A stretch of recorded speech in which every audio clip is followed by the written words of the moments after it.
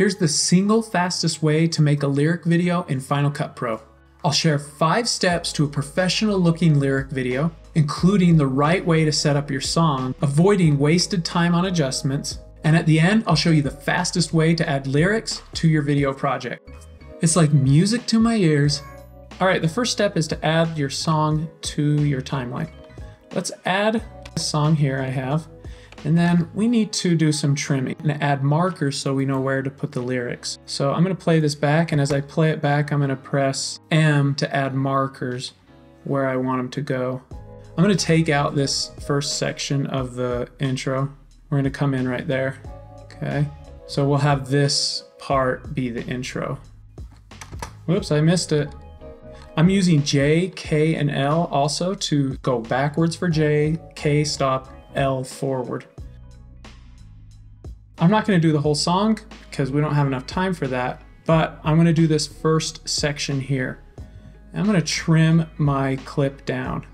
So I'll hold down Option and right bracket to trim it down, and let's zoom in with Shift Z, and let's fine tune these markers. Okay, so I'm taking that first part off, and I want to start right there. So I'll select my clip and press Option left bracket. This is where I'm going to start right here. I can delete this marker by right clicking on it and selecting delete. So he comes in right here. I'm going to turn off snapping for right now by pressing N, and he comes in right here, so I need to move this marker over. I'm going to right click on it, select cut, and then I'm just going to press Command V for paste. All right, he comes in right here. So we need to move this one over as well. We'll do the same thing. Cut it, and then paste it. I'm going to speed up this next part, but I'm going to do the same thing. Okay, I've got my markers in the spots where I want to put the lyrics, and now I just need to finish the end here.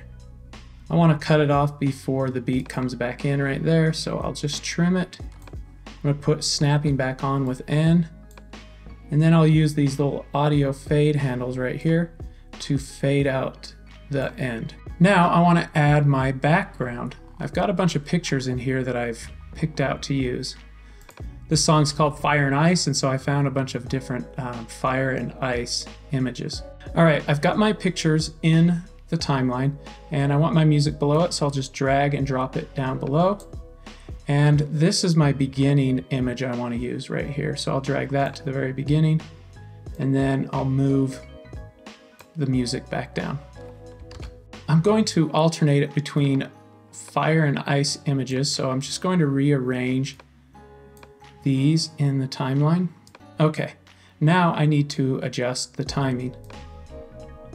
With snap turned on, I can quickly adjust the timing of all these images to line right up with my markers. I know that I actually want this one to be a little bit different here. I want this to come in on the snare. So I'm going to press T, and in between the edit points, I'm going to click and drag to the left. And now that comes in at the right spot. Awesome. Okay, select the background images and then go to the inspector. It should be over here on the right hand side. If you don't see it, click this button with the 3 sliders, and at the bottom change type from fit to fill. Now those images fill the entire screen. Let's add a little bit of animation to these images. So I'll pick this first one, and I'll click right here on the transform button and select crop. Then I'll click on Ken Burns, and what this is going to do is the green is where it starts and the red is where it ends. I don't want it to do that much movement, so I'm going to pull red out towards green in both corners, and that'll add just a little bit of movement. Then I'll press done.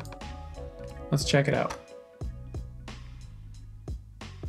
Perfect, it's just a little bit of movement, not too much. Now I'll select my clip and I'll press Command C, and then I'll select every other clip in my timeline and press Shift Command V to paste that crop. I'm going to uncheck spatial conform and make sure that only crop is selected, and I'll press paste. Now those subtly zoom in as well. Let's do the opposite on these clips. I'm going to select it, press crop, Ken Burns, and it's going to start here in the middle and zoom out, which is what I want, but I don't want that much movement. So I'm going to click and drag start closer to the end on both corners, and then press done. Now I'll select that clip, press Command C, and then every other clip I'll select it, press Shift Command V, and make sure that I paste crop only. All right, let's tweak the beginning of this a little bit. You'll notice that the background color is different. So I'll go to Generators, down to the bottom, Solids, and I'll add a custom color generator underneath and match the timing.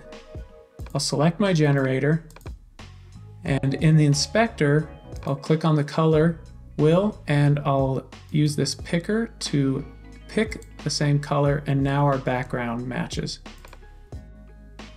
Let's turn this into a compound clip. I'll select it and press Alt-G to turn it into a compound clip, give it a name, and press OK. Now let's add some movement to this. I'll select my compound clip and press the crop button and select Ken Burns. And I like how it's set up. I want it to zoom out to reveal the cup, but I don't want that much. I can do a little bit more zoom because I have more time. This clip's a little bit longer. All right, that looks good, and then I'll press done. All right, so that zooms out. Perfect. Now let's add some transitions between these clips. I don't want anything too flashy, I want something pretty simple. Click on the transition browser button and go to dissolves. And we'll add a cross dissolve right here between these two clips. Let's take a look. That looks pretty good. 2 seconds is about right for this style of song and the emotion. I'll hold down Option while I click and drag to duplicate that transition and drop it on the next edit point. I'll do the same for all edit points. Except for this last one, I want to do something different. I want to fade out here at the end. So I'll select my clip and I'll go about 10 frames from the end, and I'll set a keyframe for opacity. Then I'll go to the end and I'll set opacity to 0. And now it fades out as the song fades out. Perfect. Now I want to add a blur to everything. So I'm going to select everything and press Option G for a compound clip. And we'll call it blur. All right, with the compound clip selected, go to Effects and go to Blur and add Gaussian blur. I don't want the blur to be on this opening shot, so I want to start the blur right here. So I'll go to the inspector and I'll set a keyframe and I'll bring blur amount down to 0. And then I'm going to go forward about 20 frames. I used Shift right arrow to move 10 frames at a time, and I'll set the blur to 50. Here's what that looks like. Okay, that'll make the lyrics pop off better. Next, I want to show you how to add the lyrics, but first we have to add an intro title. In the title browser, go to Social and drag and drop Bump Fun onto your timeline, and then change the timing to match up. Select the title, and in the inspector, the title inspector, let's change the text to the name of the song. And then let's change the color to more of an fire looking color. There we go. And let's change the text too. We'll go to the text inspector and let's use this one called Ben Giat. I like the look of that. So here's what our intro looks like. All right, now let's start adding our lyrics. Go up to Build In and Out category, and let's use this fade template. I'm going to drag and drop it onto my timeline and just meet up right there. And then I'm going to extend it to this point as well. We'll select it and let's add our first lyrics. All right, so here's the first line.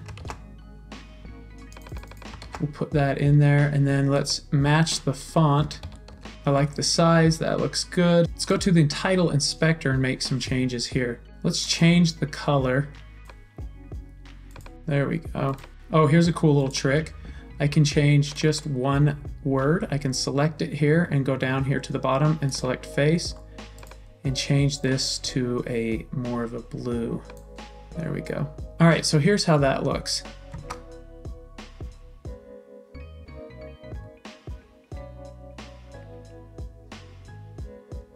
Nice. So let's keep adding that to our timeline. I'm gonna hold down Option and click and drag to copy that over. This saves time in setting up the font, the color, that kind of thing. And we'll trim it to match up there. And we'll get the next line. You're giving me windy rain. I like this one because it matches up with that ice on the branches.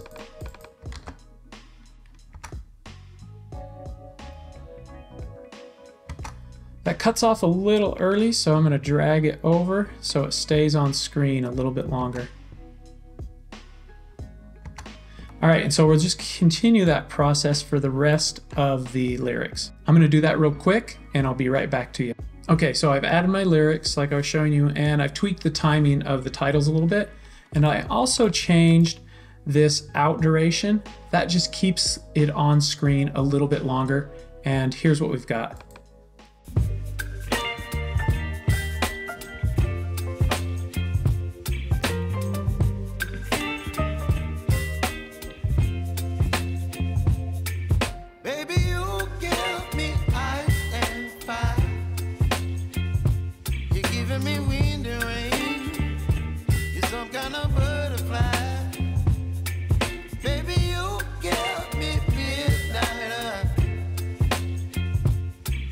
My appetite.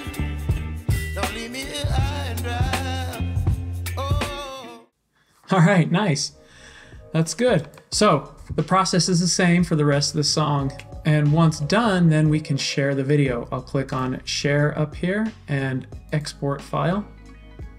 We'll go to Settings, and I don't want audio only, I want the video and audio. And I'll select H.264 because I'm going to upload this up online on YouTube. I'll click Next, and I'll put my name and then click Save.